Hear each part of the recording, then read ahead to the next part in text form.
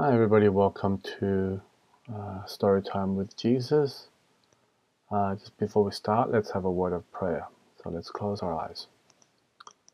Dear God, thank you so much for today, and we thank you for the story you're going to give us today. We pray that we have ears to listen and we'll remember it. We pray this in Jesus' name. Amen. Okay, so let's just start with a bit of question today. Have somebody been really mean to you? And how did that make you feel? Did they maybe break your toy, break your Lego pieces, for no reason, right? So, and what if you had the chance to hurt that person back, right? To um, break his toy or something, take revenge. Would you do that? Did you ever do that? Did you have any? So, what did you do? What would you usually do, right? So sometimes people are mean to us. We meet people who are not very nice to us. Sometimes they do little things to make us angry. Sometimes they can do really mean things. They can actually hurt us. Did you know that David in the Bible was in a similar situation? That somebody was really mean to him? So remember King Saul was very jealous of young David and was being really mean to him. So David beat Goliath and he was the hero. And he was a nobody, he was a little boy. But because he was a hero, he moved into the king's palace. He became friends with the King Saul. And King Saul liked him very much at the beginning. But then after a while, he noticed all the people of the country start loving David more than the king. So he got jealous. And then he thought, what if David would be made king over me? So he feels very scared. He feels nervous, very nervous. He wants to kill David. So Saul has gone very crazy. So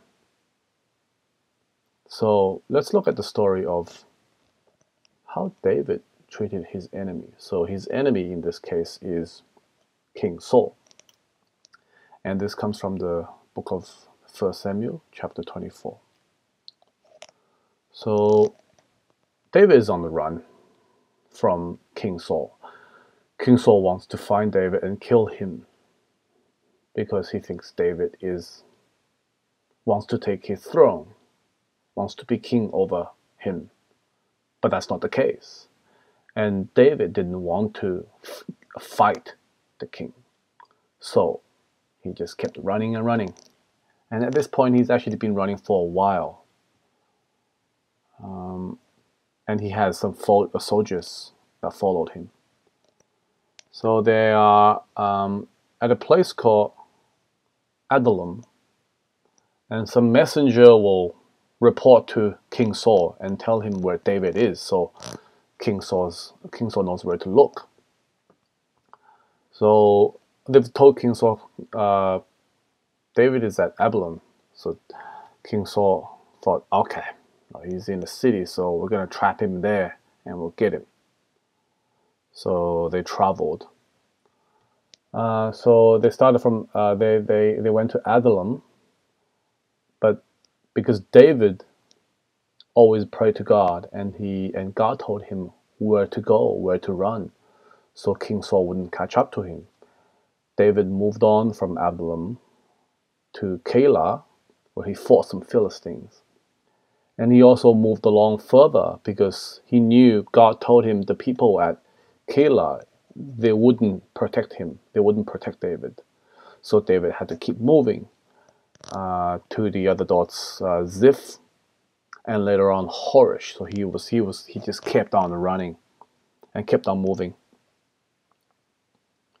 And when he was at Horish, one of his best friends, Jonathan, who is the son of King Saul went to meet him and say hello to him without telling the king, because King Saul was very angry that his son Jonathan is very good friends with David.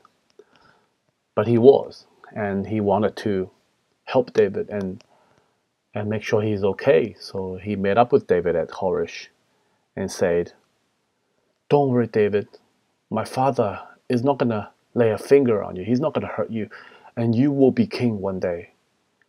Just, just, just keep yourself safe, and all this will be over very soon. And it's very good to see you, brother." And David was very, very happy to see his best friend as well. "Well, you take care as well, Jonathan. I'll see you soon." So it was nice to see some friends' faces, because he's been alone and running away for so long. And the people at Ziph, they called the Ziphites, reported again to King Saul where David was. So they told the king, David is at Horesh, as in to help the king find David, because David wasn't the king and Saul was a powerful king.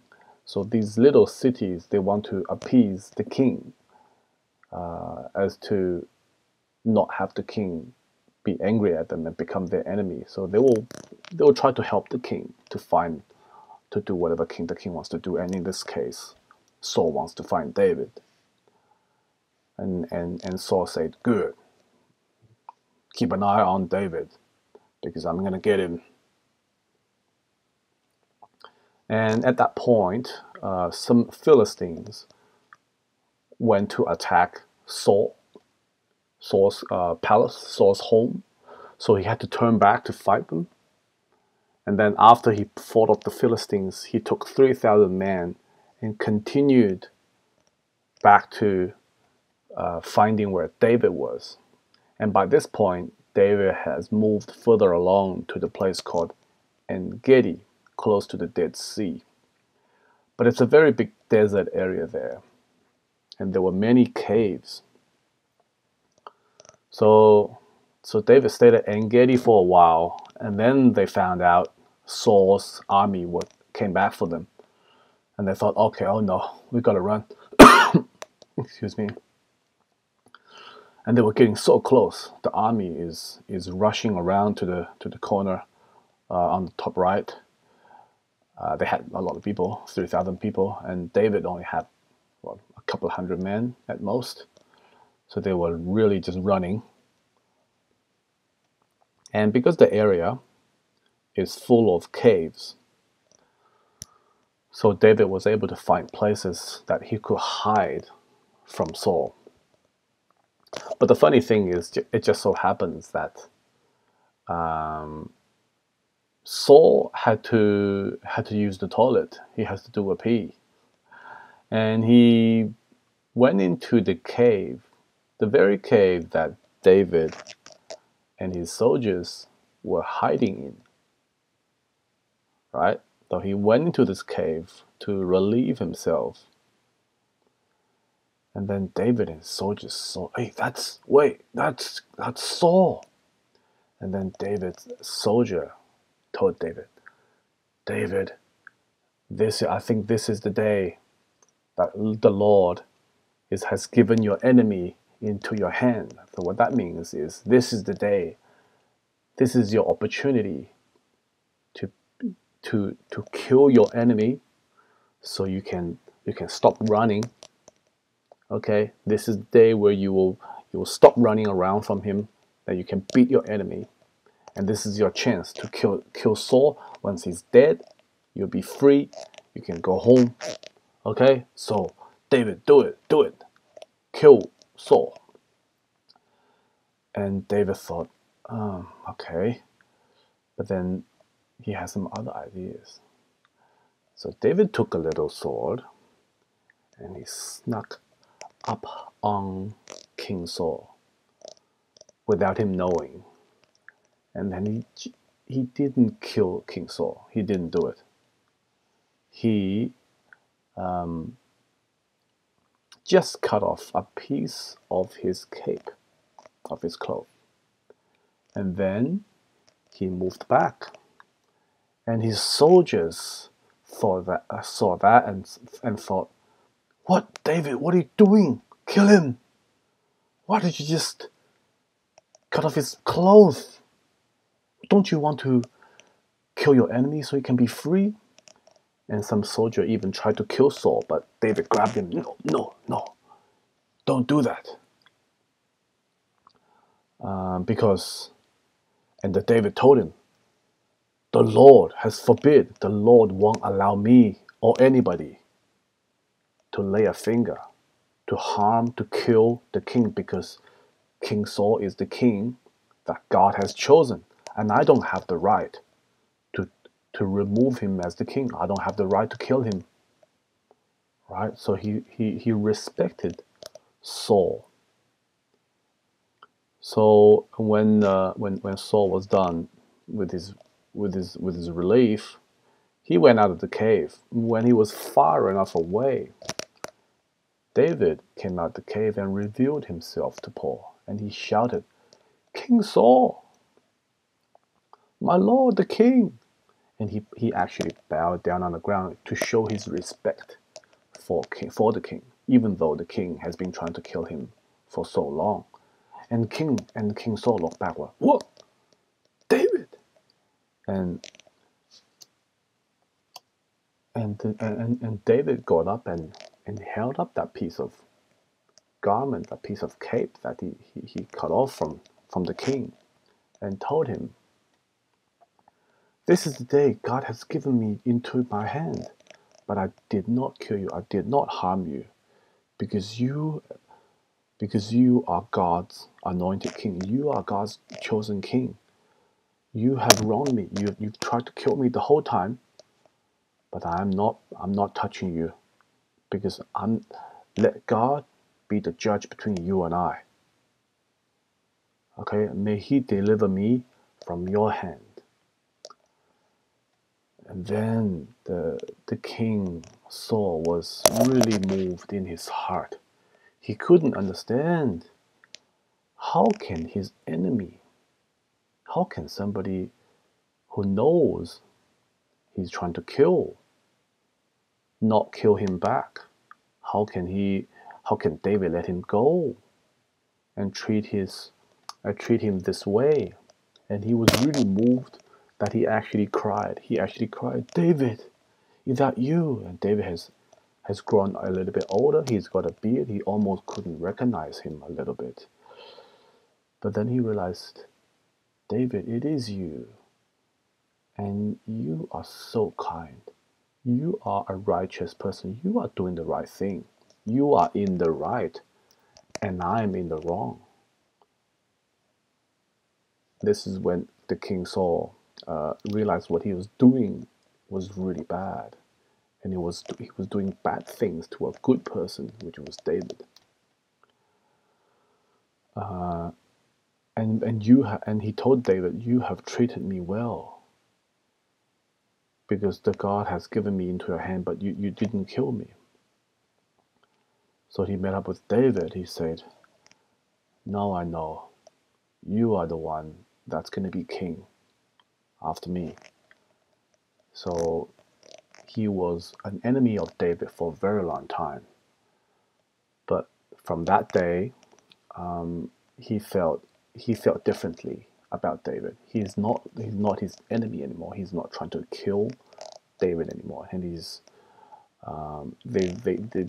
two people have reconciled. They have become friends again, at least for that day. And he asked David to not kill my children, okay? Because usually the new person who becomes king always murders the family of the previous king. That's just the way how kingdoms work. But David says, "Okay, I promise I'm not going to kill any of your family." And then they went home in peace in that day. So we can see that David's friends wanted David to kill Saul, but David trusted God to deal with Paul. David forgave Saul for the whole time that he tried to kill him, because David didn't want to dishonor God. And he forgave Saul, and he fought Saul's meanness. Saul was very mean with kindness. He didn't repay meanness with meanness. He didn't take revenge on Saul, but he was being very kind to Saul. This is a very good Bible verse from the book of Romans, chapter 12. It says, "Dear friends, don't try to get even. Don't take revenge. Let God take revenge. Let God decide whether there should be revenge or not. It's not up to us to take revenge on anybody, whether they said or did something wrong to us." So next time when somebody does something mean to you, what do? Right? Well, the three things that we should remember. First is have some self-control, right? Don't let the anger drive you crazy. Number two is forgive that person, because Jesus forgave people. He forgave us. So why don't we forgive other people? And number three, be kind to that person instead, like David did. He was kind to the person who was mean to him. So this is today's lesson. And let's do the memory verse. It's a very simple one. Let's just read it. Be patient and trust the Lord. Be patient and trust the Lord. It's from the book of Psalm, chapter 37, verse 7a. Okay, be patient and trust the Lord. Let's memorize it. Be patient and trust the Lord. Psalm 37, verse 7a. Okay, so this is it for the lesson. I hope you guys have enjoyed it. Remember, don't repay meanness with meanness. Don't take revenge. Forgive and be kind. Okay, I'll talk to you next time. Bye-bye.